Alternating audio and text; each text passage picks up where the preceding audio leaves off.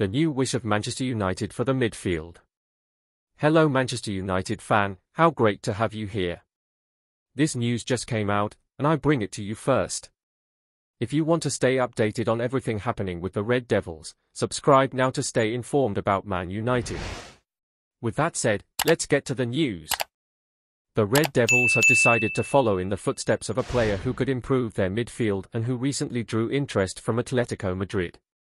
Before signing Arthur Vermeeren, whose arrival was confirmed yesterday, Atletico Madrid explored other midfielders. Among them was Bilal Elkhanas, a midfielder who is only 19 years old but is already an important piece at Genk, where he plays. With 3 goals and 6 assists in 28 games this season, the young Moroccan midfielder is highly valued for his outstanding performance. In addition to Atletico, he also caught the attention of another European giant, Liverpool. However, they are not the only ones following this player's footsteps. According to Football Transfers, he is now on the radar of a fierce rival of the Reds, Manchester United. The club is reportedly keeping an eye on this player, who would be to the liking of their coach, Erik ten Hag. A well-rounded midfielder with great future potential, desired at Old Trafford.